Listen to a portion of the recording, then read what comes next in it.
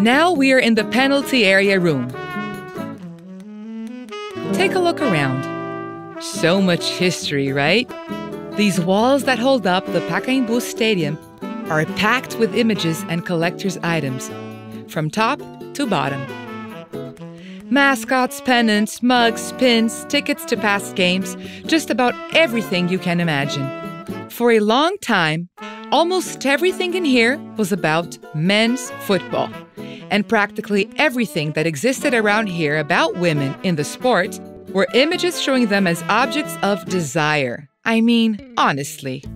Women represented in provocative clothing or portrayed as fragile, sensitive, simple-minded beings. Basically, none of which made us think of them as athletes or leading actors of their own experience. In spite of that, with a good bit of research, we were able to unearth a bunch of neat stuff. Since 2015, we've had here the very first official sticker album of the Brazilian women's team. Acabou! Brasil! Mais uma medalha de ouro para o esporte brasileiro no Pan-Americano, no templo sagrado do futebol, com o Maracanã lotado. As meninas deram um espetáculo inesquecível! There is no shortage of accomplishments for women in football. That said, have you ever noticed how hard it is to find the trophy, one of those golden ones, with the figure of a woman footballer perched atop? Inside this room, on the left, we have a rare specimen. See if you can actually find it. We also have images of a stamp that shows women playing football, tickets to the Women's World Cup games, and the armband of our Brazilian former captain and defender, Juliana Cabral. And football gave me all of that. Football was where I channeled my energy. All my energies were concentrated in football, towards what I wanted. I learned to respect others. I learned to listen to others. I learned to have a posture. I learned how to behave. Even with the fight for equality in football, the difference in representation is huge. It is much easier to find team jerseys made for men than it is for women to this day. The prizes awarded at women's championships are much more modest than those at men's tournaments.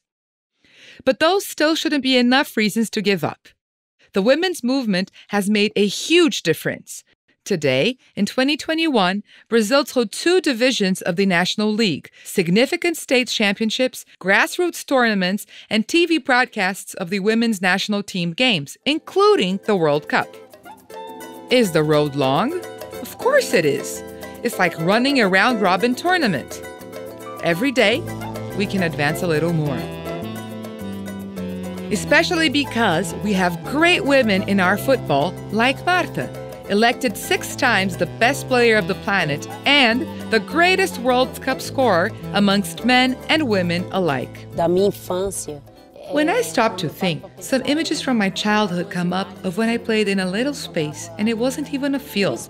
It was this raw dirt space that we had where I played with my cousins, my friends, entirely barefoot, really my bare feet on the ground. When she and Cristiane, or pioneers like Cici and Formiga, began their game, things were a little more rough. New generations lucked out for having great examples by which to be inspired. All right, let's go. I'll meet you over there in the next episode in the Kicking the Ball room.